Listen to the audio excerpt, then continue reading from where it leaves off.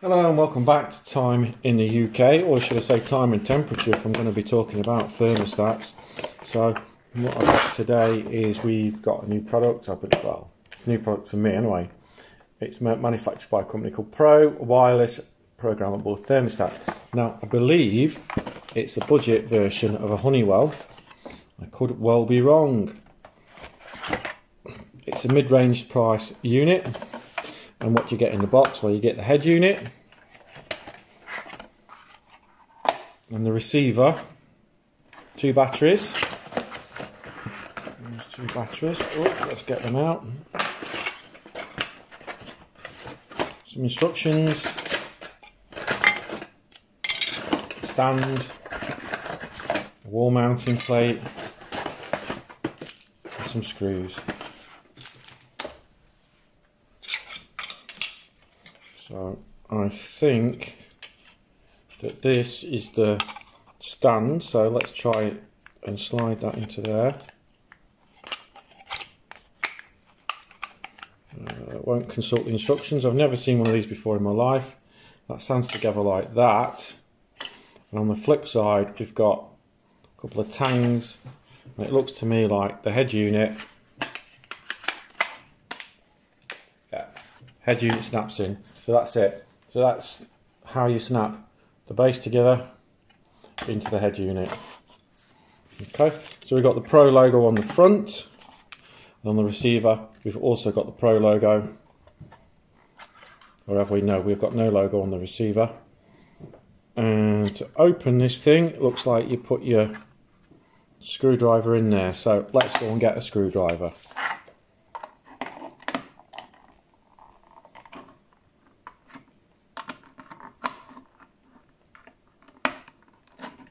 Okay, so the screwdriver just goes in there and it eases the unit apart.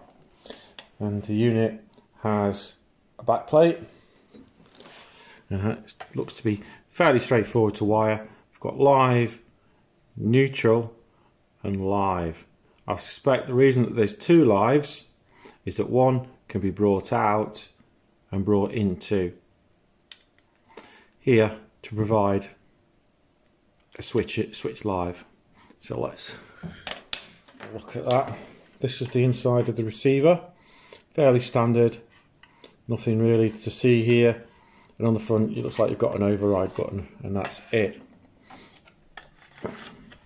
On this unit here, again, not much to see.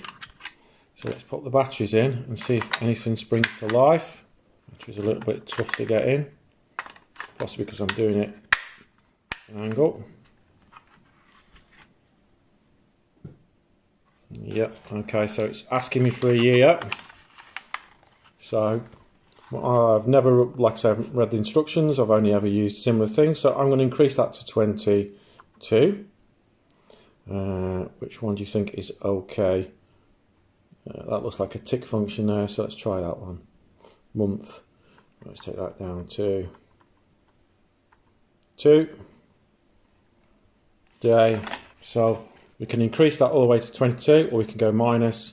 I think it's quicker to go minus. 22nd, tick, hour at time, and it is 20 to 5, so 17, tick, minutes, 45, we'll go down again, actually not 45, 42,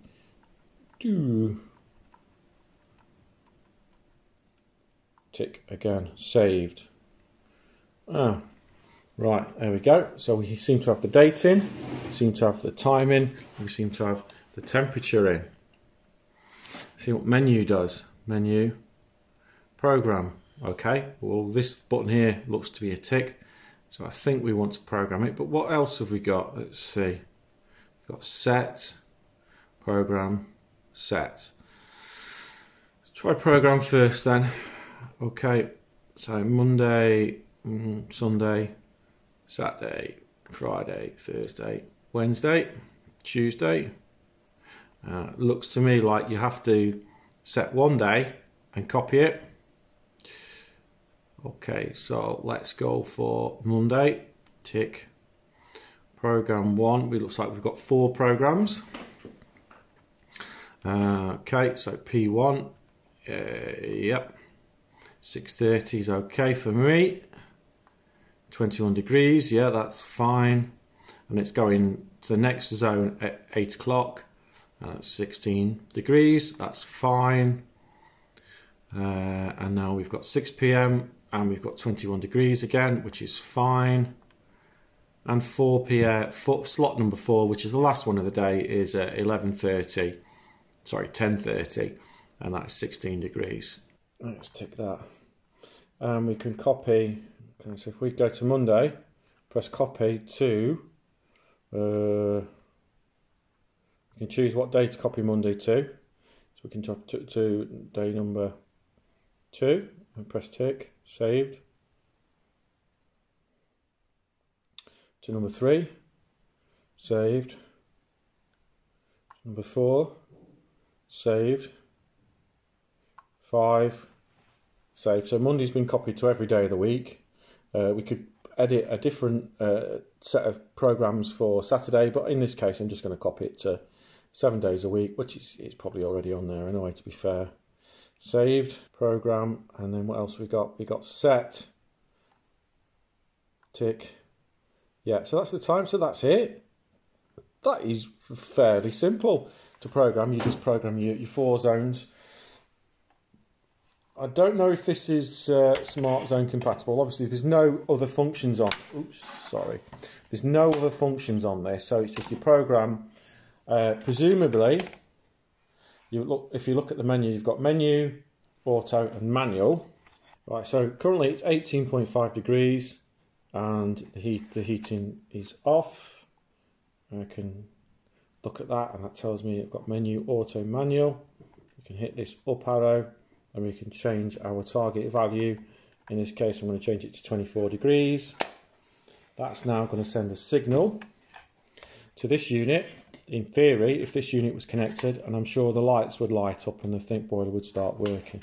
So what I need to do now is I need to set up a test rig.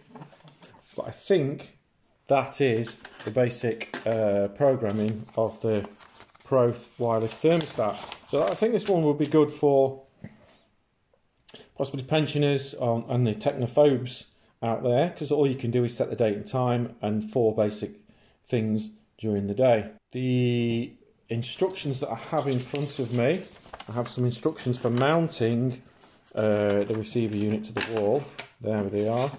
And I'm looking at the instructions, and the first thing that they say is it needs to be a foot away from the boiler, which is, I've never seen that before. Over 30 seconds, yeah, over a foot away, and it's got a tick. Obviously, turn the power off, split the unit, screw that to the back to the wall. It showed using a rear wiring solution there. It doesn't, but it seems to be you could perhaps bring the wiring in at the side. If you look there, there's some little snap outs that allow you to bring the wiring up the side of the back box, just like this, surface mounted. There you go. We've got your live, neutral, live, and then A and B. So, and then underneath, you put your wires into where they need to go, and pop the little unit back together again. Hinges at the top, clips at the bottom. So we've got a couple of wiring diagrams here, and one of which shows direct control. A looks to be your common. Yeah, so your live goes into A, which is your common, and it looks to me like they've put a link in there. Look, so they're picking the live up, sending it into A, and then that's switching across to B, which brings the boiler on. So that's a switch live solution there. This one here is using a combi boiler, and that's using T1, T2 within the boiler. Okay, so that's just acting as a very large little heating link. So it's using the internal switch on the boiler. So once the switch is made, the boiler comes on. And this is a wiring solution for using a zone valve, using the relay switch in the zone valve to switch it on, which again, using that live out there to bringing your zone valve on. So it all looks fairly straightforward. Got some instructions on the back which Shows choosing a suitable location, away from the sun, installing the thermostat onto its brackets, fitting the batteries, adjusting the thermostat and the wireless relay box. So it says that we're going to have a solid green and a red will flash if there's a problem, it loses communication. You can manually override by pressing this button. Again, I'll probably wire all this up to a test rig and give that a good test, because this is a product I've never used before. And here we have the instructions for the thermostat itself, and as you can see, it's just basically what I've showed you. I didn't read the instructions before I fiddled with it. I worked it out straight away, so it must be fairly simple. So you're selecting the day, pressing confirm, blah blah blah. That's copying the day. You've got your 4 time zones there, all preset. You can change the values of your time. You change the time and you can change the temperature to suit your requirements. So we've got the auto and we've got the manual. The manual, it ignores all the date and time stuff. So there's your date and time. Oh, it does say boiler plus actually. So if we look at the box, boiler plus, intelligent heating control, on off boiler control, wireless communications. It is boiler plus. So we've got a few little troubleshooting guides. The battery's only on 10% of its power. The battery's critically low. There's a sensor fault. Thermostat's flashing, blah blah. So some few basic faults there, which should be fairly easy to rectify. Most of them will be either changing the batteries in this or turning it up and down a few times. In my experience, that generally sorts it out. So there we go. That's a quick overview of the wireless, the Pro Wireless programmable thermostat, boiler plus compliant. It's got boiler on and off control unit. So this could, I suppose, theoretically be used for air conditioning as well, because if you look at the wiring diagram, you've got A, B and C. C could technically be used to bring on an air conditioning unit if you weren't using a heating boiler. So if you lived in a hot climate and wanted to bring your aircon on, you'd wire your boiler, in this case would be an air conditioning unit, and you'd wire it to C. There you go. So yeah, hope you've enjoyed this little video. Hope you found it useful. Please like, comment and subscribe to the channel for more helpful tips about heating and other stuff. Thank you very much. I've been time in the UK. Should be time and temperature, shouldn't I, eh? We're looking at controls. I'll see you later. Thanks again. Take care. Bye.